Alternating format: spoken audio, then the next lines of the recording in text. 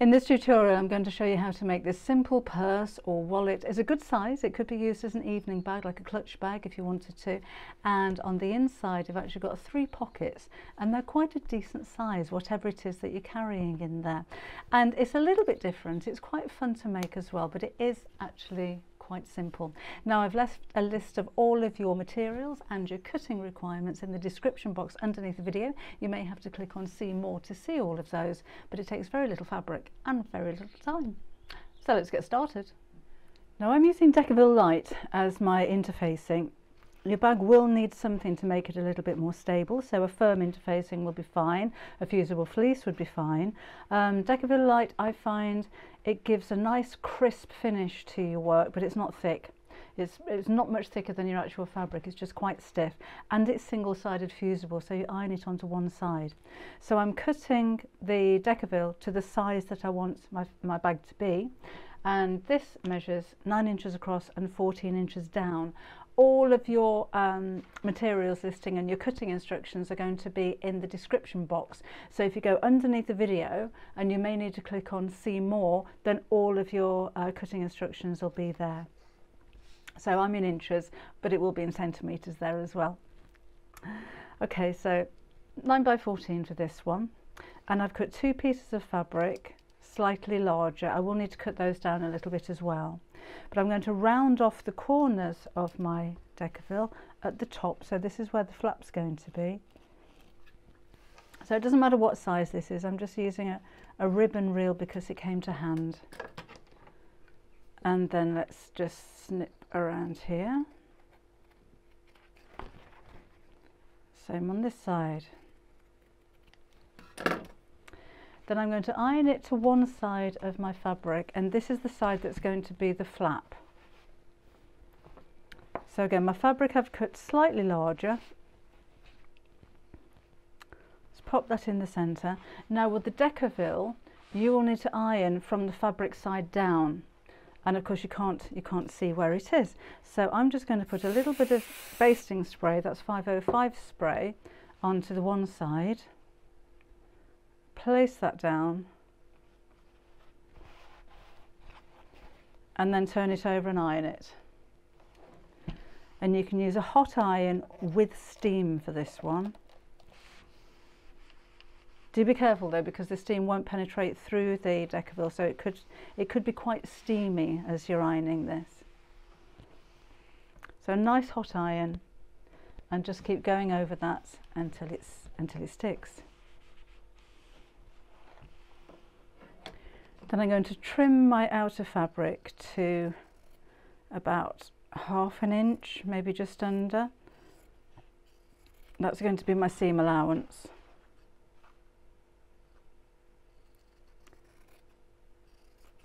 So it doesn't have to be exactly 1/2 inch or exactly 1/4 inch. I normally go by the side of my presser foot, to be honest, so slightly over 1/4 inch. I will be fine.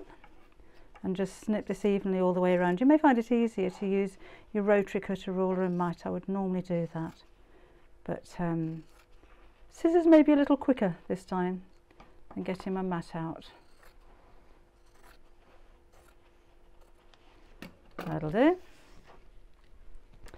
And then with my lining piece, I'm going to need to cut a piece to exactly the same size. So I'll use this as a template, and then just cut this down to size.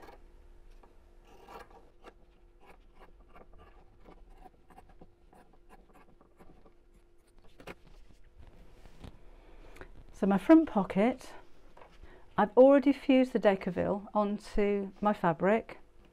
So this one, the Decovil itself is measuring 9 inches across again, and this time by 10 inches deep.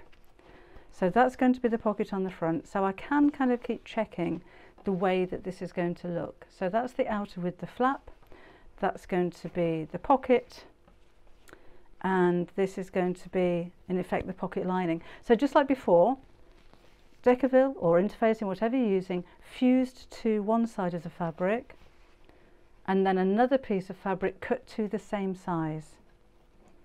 So when my bag's put together, it's kind of going to look a little bit like that.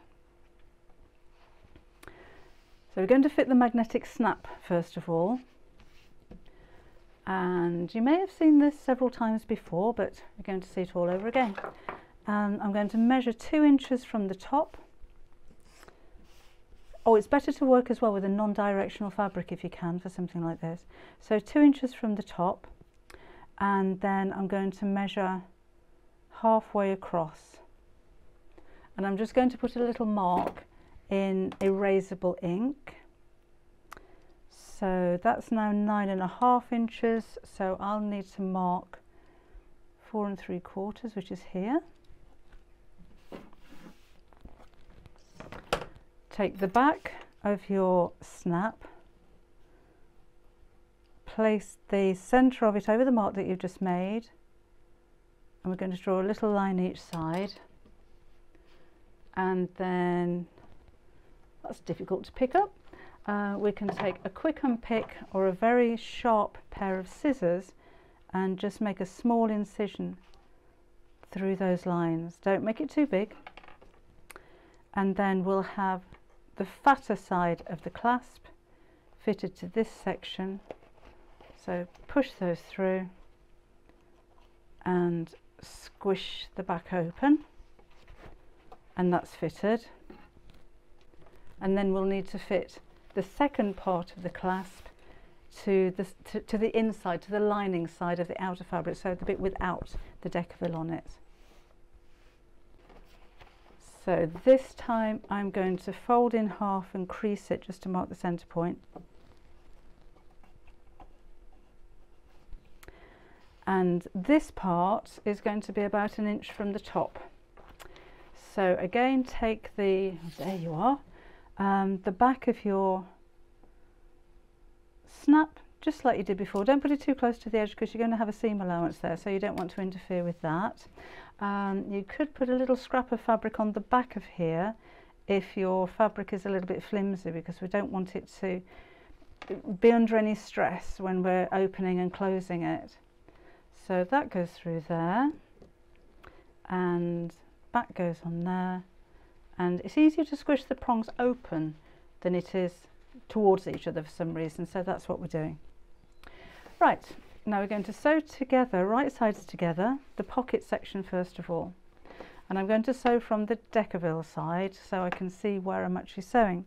So line up these 2 pieces together. You may find it easier to clip than to pin because this is quite thick to pin through. So if you need to, then just pop a couple of clips in there to hold it in place. And I'm going to sew all the way around the edge of the Decovil, but I'm going to leave a turning gap of one side of about 3 inches or so. So let's start with the turning gap. Just there, and we'll just sew all the way around.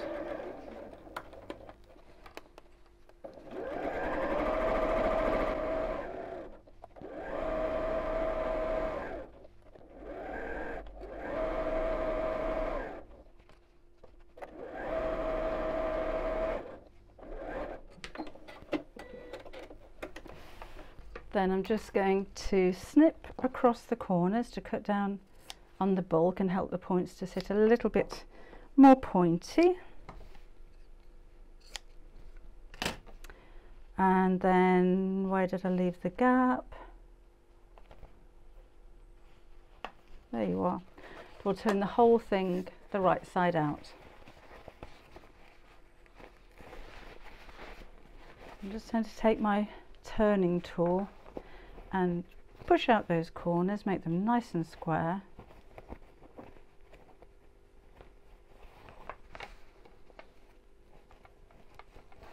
Sometimes your, if you're using Decovil particularly, it may lift a little bit, but don't worry about that, it'll easily be ironed back into place again in just a second. So you can see this has just rolled out a little bit where I've been turning it through. But I can just push that back into the corners again, that's fine. And then let's give this a good old press.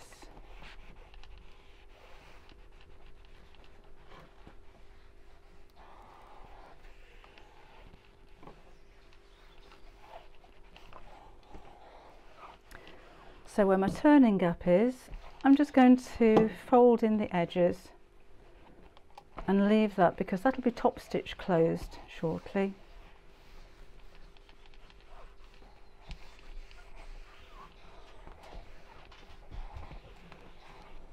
That's looking nice. And then I'm just going to top stitch across the top and across the bottom.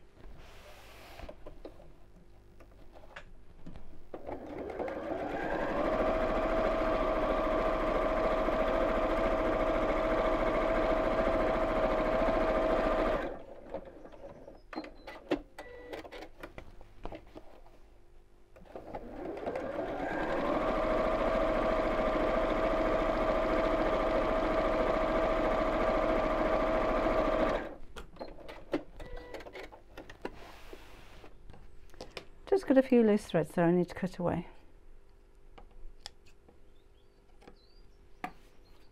And there. Then let's take our second pieces. So this is the larger piece with the flap, and again with right sides together.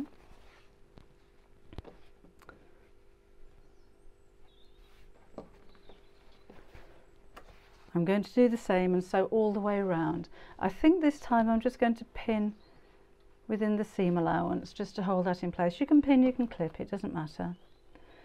And I'm sewing just up against the edge of the Decovil. It doesn't matter if you do sew through it. You know, don't go and pick in all of your stitches because you've caught some of the interfacing. But if you can sew just right on the edge, then that would be ideal. And again, I'm going to leave a turning gap just in one side.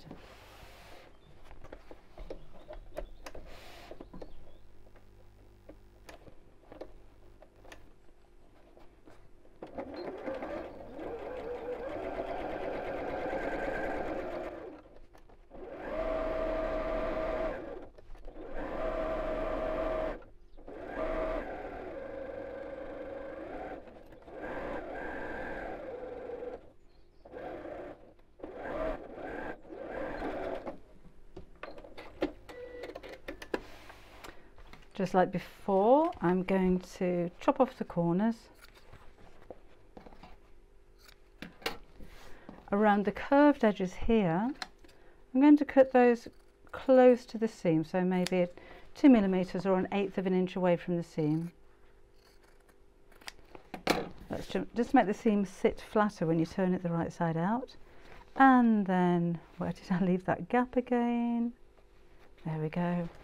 We'll turn this through to the right side out. The thing with a small turning gap, benefits and disadvantages. A small turning gap means there's not so much of a hole to sew over, and the downside is it takes a long time to pull it through. So again, just like before, I'm going to use my turning tool, and the round end of your tool, if you have one of these, is perfect for pushing in here and pushing out those round curves. There we go. And then we're going to press this. Again, any of the Decovil that's come a little bit loose, just push it back into place again. And when we reheat it, now that should stick. So there's my turning gap. So just like before, I'm going to fold the edges inwards so they meet.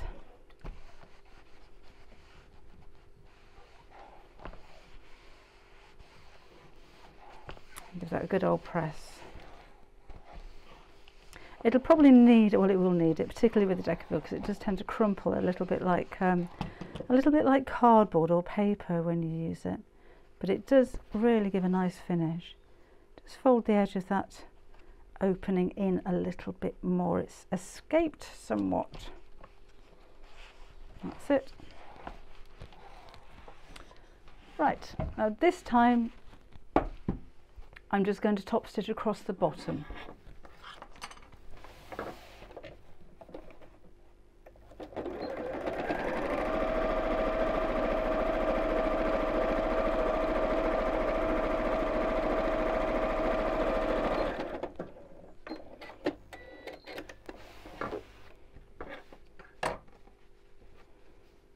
Right, and we can start to piece this together.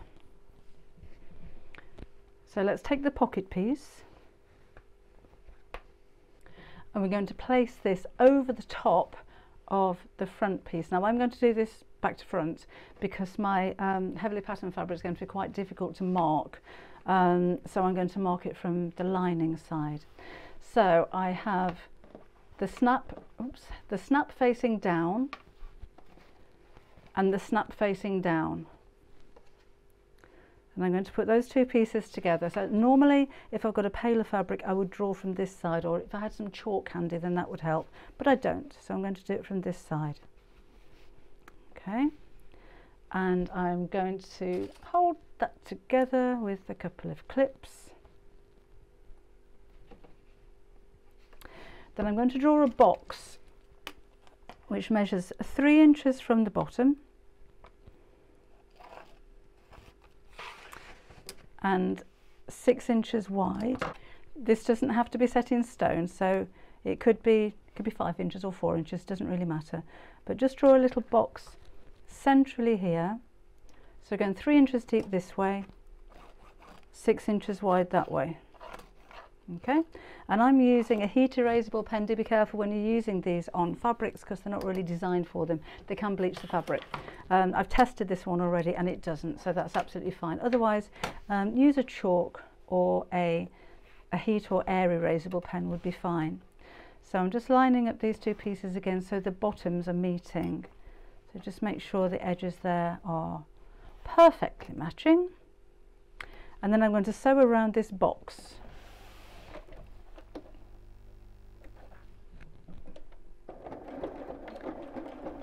Now your fabric is quite thick at this point, so take it slowly, don't rush it.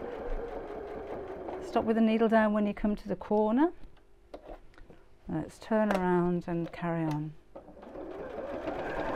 It is quite simple to sew through, to be honest, if you're using the Decovil light. It feels a lot firmer than it actually is. I don't think your sewing machine will have a problem with it. If you do, then change your needle to a denim needle, which is a stronger needle, and that should help sew through these thicker layers.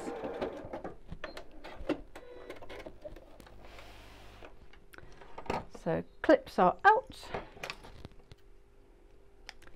threads are snipped. We don't like to see these, they do give a shoddy finish, I think, when you see loose threads like this. Well, I think so. Right, that's that. I'm just going to waft the iron over those pen lines to make them disappear, and then we're going to fold this section back. So again, all the edges are lined up. Let me just get a good crease in that. So match at the sides and match the edges here, and I can put a crease in that. I'm not taking the heat all the way through, so don't worry about me not using an ironing mat at this point. And then we'll flip it over and fold back again, so I've got nice creases on this point here too. That's the opening that I need to sew closed, and I'm just going to crease that.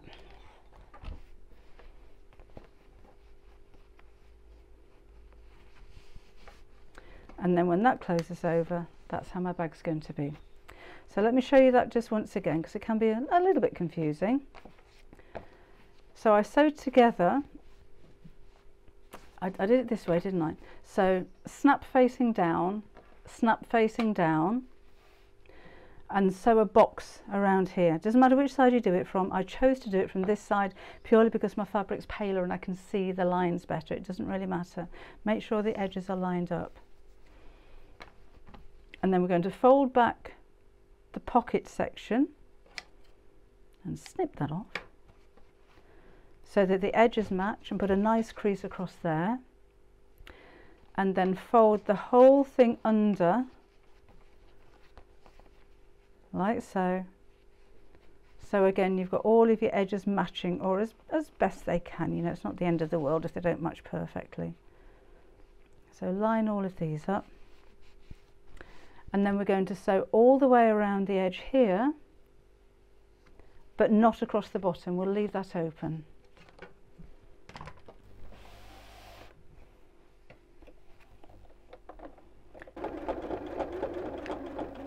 If you can, do a little back stitch over the top of the pocket. May have to turn the hand wheel by hand because that's going to strengthen the top of the pockets. And then we'll carry on all the way around the flap at the top.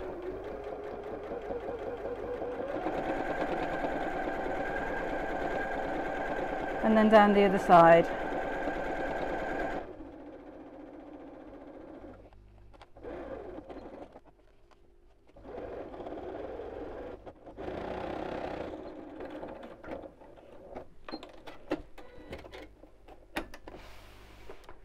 And there's my purse finished. So when I fasten this over, maybe one final press, and that's how we're going to look. And then on the inside, you've got actually 3 rather large pockets. A little one in the centre because that's where we sewed in the that box shape, but a large pocket on the front, a large pocket on the back, and a really good size purse, or that could even be an evening bag. So imagine this made up in Christmas fabric or seasonal fabric or glittery fabric. I think that would look absolutely stunning. So again, it's a simple project to make, but it's a little bit of fun because it's quite different the way that it's been put together. But I hope you enjoyed it. Hope you enjoy making yours. I hope you make lots of them. Give them away as gifts, sell them. And I'll see you again very soon. Bye-bye.